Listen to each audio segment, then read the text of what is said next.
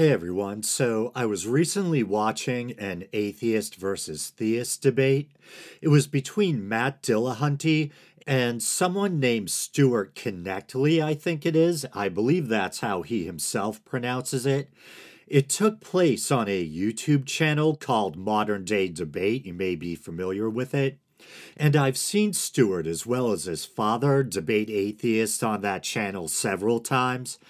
But this particular time, Stewart made the claim in passing that three of the most popular or prominent atheists of the 20th century, namely Jean-Paul Sartre, I know some people say Sartre, I'm going with Sartre, Albert Camus, some people say Albert, I'm choosing what's closer to the French pronunciations, Albert Camus and A.N. Wilson, had all converted to Christianity before their deaths.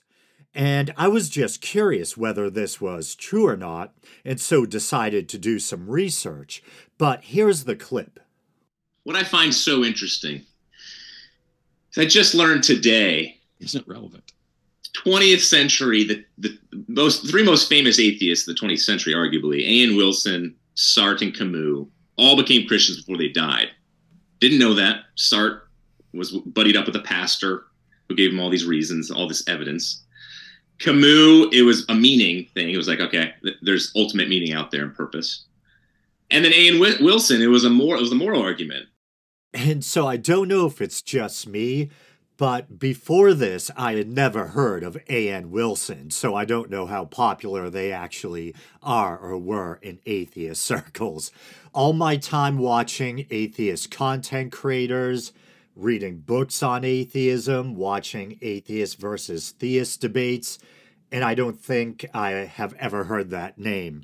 In fact, I thought Stuart was saying Ann Wilson, and I stupidly tried looking for a philosopher by that name online without any luck. But Ann Wilson does happen to be the name of the lead singer of Heart. You ever hear their cover of Led Zeppelin's The Battle of Evermore? It'll blow your mind. And every time I hear the song These Dreams, I think of Nestle Alpine White Chocolate Bars. I think they may have used the song in a commercial when I was a kid. But anyway, that's neither here nor there. I think, once again, he was saying A.N. Wilson as an Andrew Norman Wilson, not a philosopher per se, but rather an English writer and columnist. But he is known for writing about history and religion and does seem to at least have an interest in philosophy to some degree. And he's also widely known for shedding his atheist worldview and returning to faith, which is why I think this is probably who Stuart Connectly, once again I think it is, was referring to. But I noticed a bit of a problem or inconsistency. He's describing these people as having returned to Christianity before their deaths, almost suggesting that they may have underwent deathbed conversions or something to that effect. But A.N. Wilson is still alive. He's 72 and it looks like he just published an autobiography last year. And so I believe originally Wilson was an Anglican and then moved to Catholicism before becoming an atheist, and then eventually or ultimately, as already mentioned, returning to faith again. But I found a few short paragraphs that kind of illustrate his thinking during these different phases. And this is from the blog or webpage of a Christian writer and pastor by the name of Conrad Hilario.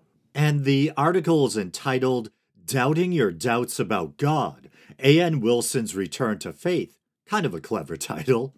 And so it begins, the prolific English author and columnist A.N. Wilson graduated from Oxford in the early 70s and considered going into the Anglican ministry. But he lost his faith by the 80s. He called himself an atheist and wrote a short book entitled Against Religion, Why We Should Try to Live Without It. He describes his conversion to atheism. I realized that after a lifetime of church-going, the whole house of cards had collapsed for me. The sense of God's presence in life, And the notion that there was any kind of God, let alone a merciful God, in this brutal, nasty world, it was a nonsense. The idea of a personal God or a loving God in a suffering universe, nonsense, nonsense, nonsense. It was such a relief to discard it all. For months I walked on air. And then he goes into how he began to doubt his atheism. My doubting temperament, however, made me a very unconvincing atheist. And unconvinced. My hilarious Camden Town neighbor, Colin Haycraft, used to say, I do wish Freddie, the British philosopher A.J. Ayer, wouldn't go around calling himself an atheist. It implies that he takes religion seriously. This creed that religion can be dispatched in a few brisk arguments, outlined in David Hume's masterly dialogues concerning natural religion, and then laughed off, kept me going for some years. When I found myself wavering, I would return to Hume in order to pull myself together. And then the article goes into how he finally succumbed to faith. He startled many people when he announced his return to faith in the New Statesman, a British magazine. He found, quote-unquote, materialist atheism totally irrational because it couldn't account for, quote-unquote, complexities of human existence. And then there's a paragraph down below that I believe is in Wilson's own words once again. I haven't mentioned morality, but one thing that finally put the tin hat on any aspirations to be an unbeliever was writing a book about the Wagner family in Nazi Germany and realizing how utterly incoherent were Hitler's neo-Darwinian ravings and how potent was the opposition, much of it from Christians, paid for not with clear intellectual victory but in blood. Read Pastor Bonhoeffer's book Ethics, and ask yourself what sort of mad world is created by those who think that ethics are a purely human construct. Think of Bonhoeffer's serenity before he was hanged, even though he was in love and had everything to look forward to. And I'm trying not to inject too much of my personal philosophy or views in this episode, but that strikes me, as moving as it is kind of a weak argument against atheism.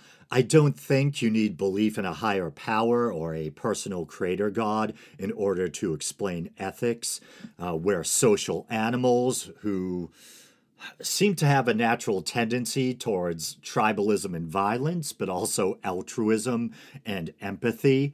And I don't think you need to go too much further than that to explain human nature. And it continues, my departure from faith was like a conversion on the road to Damascus. My return was slow, hesitant, doubting. So it will always be, but I know I shall never make the same mistake again. One famous philosopher called God, quote-unquote, a category mistake. Yet the real category mistake made by atheists is not about God, but about human beings. Turn to Samuel Taylor Coleridge, English composer and conductor. Read the first chapter of Genesis without prejudice, and you will be convinced at once. The Lord God formed man of the dust of the ground, and breathed into his nostrils the breath of life. And then Coleridge adds, and man became a living soul. Materialism will never explain those last words. And so I've been a fan of Samuel Taylor Coleridge ever since I had to read The Rime of the Ancient Mariner in high school, and I love the Iron Maiden song by the same name, inspired by that poem. But once again, this seems like a pretty weak argument by Wilson, to be honest. So I guess technically Connectly isn't wrong. It's strange, it sounds like a strategy game, Connectly, or maybe a social media platform. But A.N. Wilson did convert before his death. He just happens to still be alive. But if my layman's understanding of biology is correct, he will eventually be dead at some point. So let's now move on to French philosopher, author, dramatist, and Nobel Prize winner Albert Camus. I've been aware of Camus for quite some time. They even mentioned him on Northern Exposure once. one of my favorite TV shows. But there was still a lot I didn't know about him, including the fact that he was apparently in Paris when the Nazis invaded, and after unsuccessfully attempting to flee, eventually joined the French resistance, becoming the editor of a banned or clandestine newspaper called Combat. Camus often, and I would argue rather understandably, gets lumped in with the existentialists such as his friend Jean-Paul Sartre, who we'll talk about in a bit, but Camus rejected the label existentialist, embracing instead his notion of the absurd and referring to himself for a time as a philosopher of the absurd, something which he apparently regretted later on. Camus seems to have viewed labels in general as being somewhat problematic, something which I can relate to. You've probably heard me juggle or shuffle self-consciously through terms like non-believer, atheist, skeptic, agnostic atheist, or even seeker, in an attempt to try to find a term that accurately describes my worldview without pigeonholing myself, you know? But supposedly the roots of absurdism can be traced back, at least in part, to Danish philosopher Søren Kierkegaard, who, along with other philosophers such as Nietzsche and his friend Sartre, had influenced Camus. But it's thought that absurdism became established as a philosophical position with Camus and the ideas laid out in his essay, The Myth of Sisyphus. At the heart of absurdism is the notion that when man, a conscious being endowed with reason and in need of attributing meaning to life, is in response confronted with the unreasonable silence, as I think it's put, of the universe or world, he realizes the absurdity or meaninglessness of life. Camus writes, "In a universe suddenly divested of illusions and lights, man feels an alien, a stranger. His exile is without remedy, since he is deprived of the memory of a lost home or the hope of a promised land. This divorce between man and his life, the actor and his setting, is properly the feeling of absurdity." As grim as this sounds, Camus didn't propose giving in to nihilism. He advocated quote-unquote revolt, affirming or embracing the absurdity of life and continuing on despite it. Writing also, "One of the only coherent philosophical positions is thus revolt. It is a constant confrontation between man and his own obscurity. It is an insistence upon an impossible transparency. It challenges the world anew every second. It is not aspiration, for it is devoid of hope. That revolt is the certainty of a crushing fate, without the resignation that ought to accompany it." And then also there's the following: "It may be thought that suicide follows revolt, but wrongly. Revolt gives value to life. To a man devoid of blinders, there is no finer sight than that of the intelligence at grips with a reality that transcends it." And that's from Camus' The Myth of Sisyphus. And of course, in Greek myth, Sisyphus was condemned by the gods to endlessly roll a boulder uphill, only to have it roll all the way back down again. Camus envisioned Sisyphus as the absurd hero, who with a kind of defiant dignity embraces his seemingly meaningless or pointless labor, and he concludes his essay with the words, "One must imagine that Sisyphus is happy." And just for good measure, I'll actually read the excerpt. "I leave Sisyphus at the foot of the mountain. One always finds one's burden again. But Sisyphus teaches the higher fidelity that negates the gods and raises rocks. He too concludes that all is well. This universe henceforth without a master seems to him neither sterile nor futile. Each atom of that stone, each mineral flake of that night-filled mountain, in itself forms a world. The struggle itself toward the heights is enough to fill a man's heart. One must imagine Sisyphus happy." The exact wording varies depending on the particular translation. The allegorical meaning of the plague in Camus' 1947 novel of the same name is open to interpretation, but it's thought by some literary critics to function as a metaphor for the Nazi invasion faced by the French resistance, or perhaps for human suffering in general or the plight of the human condition. One character says, "I have realized that we all have plague, and I have lost my peace, and today I'm still trying to find it, still trying to understand all those others, and not to be the enemy of anyone. I only know that one must do what one can to cease being plague-stricken, and that's the only way in which we can hope for some peace, or failing that, a decent death. This and only this can bring relief to men, and if not save them, at least do them the least harm possible, and even, sometimes, a little good." And I have to admit I wasn't aware of this at the time, but apparently interest in Camus' novel, The Plague, became greatly renewed during the 2020 COVID lockdown, to the point where supposedly certain publishers even struggled to keep up with demand. As mentioned previously, Camus wasn't exactly crazy about labels, and that includes the label atheist. In his notebooks, one can find the seemingly paradoxical statement, "I do not believe in God, and I am not an atheist." One theory I came across while researching this episode about what Camus may have meant here is that even though he lacked belief in a higher power, the existence of one couldn't be completely ruled out. Which is basically my standpoint, which is why I often refer to myself as an agnostic atheist. The agnostic part referring to a knowledge claim. I don't claim to know whether or not there's a God.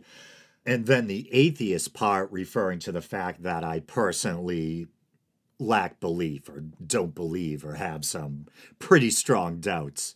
And I don't mean to speak for anyone, but just speaking from personal experience, I think a lot of atheists are technically agnostic atheists. They doubt the existence of a higher power. They don't buy into the supernatural faith claims of man-made religions.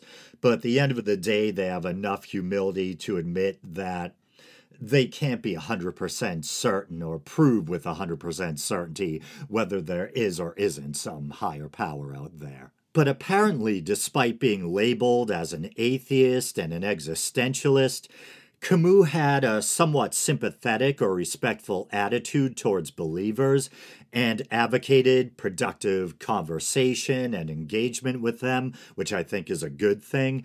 And here's another interesting quote from his notebooks. "Tear out the final page of the gospel and you have a human religion. A cult of solitude and greatness is offered to us." And supposedly what Camus meant by this is that tear out the last page, the end of the story, the resurrection, the miraculous, etc., and you have the makings for an ethical, humanistic religion. Something to that effect. And it makes me think of Thomas Jefferson and his so-called Jefferson Bible. Jefferson was a deist. He believed at best in a kind of non-interventionalist God, and he literally took a razor to the Bible and cut out the miraculous bits, leaving only the wise teachings or sayings of Jesus. In The Myth of Sisyphus, while referencing Dostoevsky's Brothers Karamazov, I believe, Camus says the following: "Let us note this carefully in conclusion. What contradicts the absurd in that work is not its Christian character, but rather its announcing a future life. It is possible to be Christian and absurd. There are examples of Christians who do not believe in a future life." So perhaps he's referencing people who are culturally or nominally Christian, or who embrace the ethics without literally believing in the supernatural faith claims, etc. But I have to admit that when I first heard Stuart Connectly lump Camus in with atheists that had converted to Christianity before their deaths, I was automatically skeptical, because I knew that Camus had died suddenly in a car accident at the relatively young age of 46. I believe that was back in 1960. But back in 2000, someone named Howard Mumma, or Mumma, I believe, Mumma, released an autobiographical book entitled Albert Camus and the Minister. Mumma had been a Methodist minister from Ohio, and he claimed to have befriended Camus while temporarily serving as a minister or in some other religious capacity at an American church in France. Okay, supposedly Camus had, I don't know what that means, maybe you do. Supposedly Camus had gone, is it like an embassy? I don't know. Had gone to the church to hear the music of a famous organist. He also claims that shortly before his death, Camus had requested to be baptized, but died in the aforementioned car accident before he could be. Mumma had apparently advised holding off on the baptism. One of his reasons was that Camus had technically already been baptized as an infant, having been raised Catholic. Now, Mumma, take a drink, was roughly 90 at the time he wrote the book, and it had been 40 years since Camus' death. And in fairness, he supposedly acknowledges his own bias and possible inaccuracies in the book's foreword. I noticed that the reviews, at least on sites like Goodreads, tend to be largely negative, with people familiar with Camus' works being generally skeptical of the author's claims. And of course, negative reviews don't prove anything in and of themselves, and people on the other side could easily argue it's just sour grapes, or admirers of Camus and his work, not wanting to believe that he may have abandoned his philosophical worldview, but I suppose it's nevertheless something to take into consideration or keep in mind. As far as I can tell, the idea that Camus converted to Christianity before his death mainly comes from this one particular book, and perhaps frustratingly, only Mumma, the author, Mummenschanz, and Camus know that Mummenschanz was on Northern Exposure too, and Camus are the only ones who know the truth, and they're both gone. I assume Howard Mumma is gone, seeing as he was 90 when he wrote the book over 20 years ago now. Mummenschanz or Mummenschanz? But let's move on to Sartre. Jean-Paul Sartre is perhaps arguably the most well-known of the existentialists, and he had a lot in common with Camus. They both worked on the aforementioned clandestine newspaper of the French Resistance. They were both awarded Nobel Prizes, although Sartre declined his. And like Camus, Sartre was also a writer and dramatist or playwright. And as mentioned, the two were friends, but they would ultimately have a falling out over philosophical differences. Perhaps the two men were also alike in the sense that the depth or degree of their lack of belief seemed to fluctuate, or that the question of God or his perceived absence was, perhaps like for many of us, is something they continued to struggle or wrestle with throughout their lives. In his book, Being in Nothingness, Sartre describes himself as having had a quote-unquote mystic crisis in his teens, and in his autobiography notably refers to the quote-unquote absence of God rather than God's non-existence. He also referred to God as a, once again, quote-unquote, old flame, and describes atheism, quote-unquote, drink up, as a cruel long-term business, and I have gone through it to the end. And I believe the following quote is from his Essays on Aesthetics. That God does not exist, I cannot deny. That my whole being cries out for God, I cannot forget. As a young man, Sartre had been conscripted into the army and even spent time in a German prisoner of war camp before ultimately returning to Paris and joining the resistance. He's quoted as saying, "I do not believe in God. His existence has been disproved by science. But in the concentration camp, I learned to believe in men." In his 1943 essay, A New Mystic, he declares in a proclamation reminiscent of Nietzsche, God is dead. Let us not understand by this that he does not exist, or even that he no longer exists. He is dead. He spoke to us and is silent. We no longer have anything but his cadaver. Perhaps he slipped out of the world, somewhere else, like the soul of a dead man. Perhaps he was only a dream. God is dead. Perhaps we can be a bit more certain of Sartre's quote-unquote conversion than that of Camus. Near the end of Sartre's life, a young philosopher and activist named Pierre Victor, born Benny Levy, I think it's pronounced, conducted a series of interviews with the dying philosopher.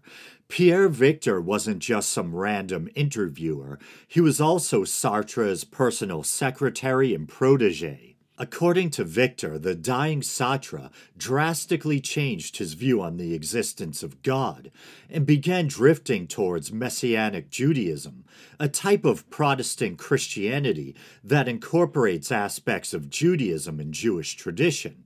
Apparently, during the course of these interviews, Sartre said the following: "I do not feel that I am the product of chance, a speck of dust in the universe, but someone who was expected, prepared, prefigured, in short, a being whom only a creator could put here. And this idea of a creating hand refers to God." Sartre was in a decades-long open relationship with fellow philosopher, writer, and social activist Simone de Beauvoir, who would later angrily state, "How should one explain this senile act of a turncoat? All my friends, all the Sartreans, and the editorial team of Le Temps Moderne supported me in my consternation." So apparently even Sartre's life partner believed the claim he had converted in a sense. I say in a sense because although it seems he had shifted towards theism and had developed an interest in Messianic Judaism, I think it's still uncertain whether he officially converted to Messianic Judaism or not. I'm not sure. But close enough, I suppose. He does seem to have embraced theism, at least according to Pierre Victor, aka Benny Levy. And Benny Levy was an existentialist and a Marxist, at least early on, and had even worked as an editor for a Maoist newspaper, which led him to be repeatedly arrested by French police. But while working with Sartre, he began to explore Judaism. Being born in Egypt, he hadn't experienced a Jewish upbringing, but had now developed an interest. He apparently researched Kabbalah with Sartre, as bizarre as that sounds. Despite her anger at Sartre himself for betraying his principles, Simone de Beauvoir would also accuse Levy of brainwashing Sartre and of faking his writings. So there could be some merit to the idea that this young philosopher, with a newfound interest in religion himself, could have had some kind of undue influence over the dying Sartre. But in fairness, I guess you could argue that Christian apologist or debater Stuart Connectley wasn't too far off. A.N. Wilson, although technically not dead, returned to faith. In fairness, I imagine it must be significantly harder to convert after you're dead, especially if there's no afterlife. Camus, maybe, maybe not. All we really have to go by is Howard Mumma or Mumma's book. And Sartre, it looks like, as far as we can tell, did gravitate towards theism near the end, specifically Messianic Judaism. Was he unduly influenced by Pierre Victor, aka Benny Levy? I don't know. It does seem like Stuart Connectley did mix up Camus and Sartre, though. It was Camus who had, quote-unquote, buddied up with a pastor or minister, and Sartre who seems to have found some kind of deeper sense of meaning. Personally, at the end of the day, I don't think it really affects me too much. Even if their conversions are genuine, I have a love of philosophy, and I think a single philosophical idea can have the power to vastly change a person's point of view or how they look at the world. But in regard to my own unbelief, I think that's just something I came to on my own, using my own reason and natural skepticism. When I was younger, I used to really be into Nietzsche, and he obviously had a lot to say about God. I don't even think Nietzsche really affected, how much I believed or didn't believe in a higher power. Maybe there is a philosophical idea that's always really resonated with me, And that's Epicurus's trilemma, or at least it's attributed to Epicurus, and it was later refined or simplified by David Hume. And I like Hume's version. And I believe it can be found in his dialogues concerning natural religion, and Hume himself attributes the idea to Epicurus. And I actually have the quote here. Epicurus's old questions are yet unanswered. Is he willing to prevent evil but not able? Then is he impotent? Is he able but not willing? Then is he malevolent? Is he both able and willing? Whence then is evil? And it's also sometimes worded in some versions of it as, why call him God? Now, this doesn't absolutely rule out the existence of a deity or deities plural, but I think it does shine a light on the problem or problems of that come along with the idea of an all-powerful, benign creator God. But it doesn't rule out the idea of an impersonal God, something like you find in Eastern spirituality or religion, this kind of all-pervasive oneness, or, like the Force in Star Wars. Or it doesn't rule out a God who maybe isn't benign, maybe even evil, or a God who is incapable of intervention for some reason, or unwilling for whatever reason to intervene. But I'm all philosophized out for now. As always, thanks for listening.